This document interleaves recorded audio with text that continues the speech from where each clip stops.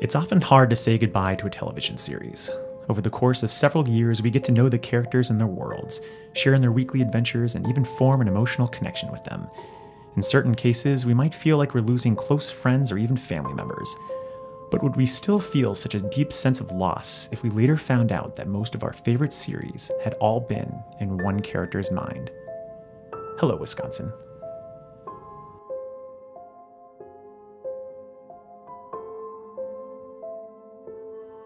For the better part of 8 seasons, that 70's show supplied fans the giggles with a weekly diet of hanging out, sick burns, and foots and asses.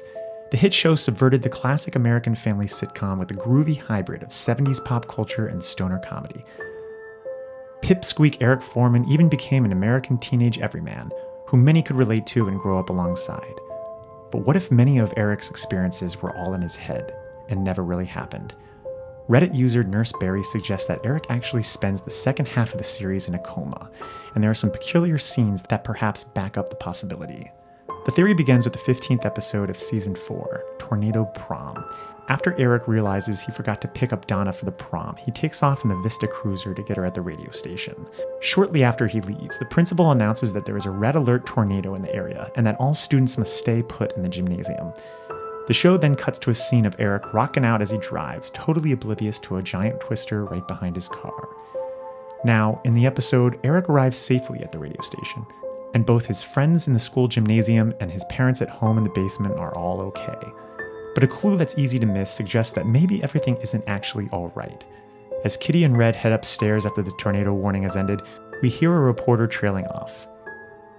Updating our top story, a local teen is in critical condition. Some might write this off as mere coincidence, but why would the writers include this detail about a local teen if it wasn't about one of the show's main characters?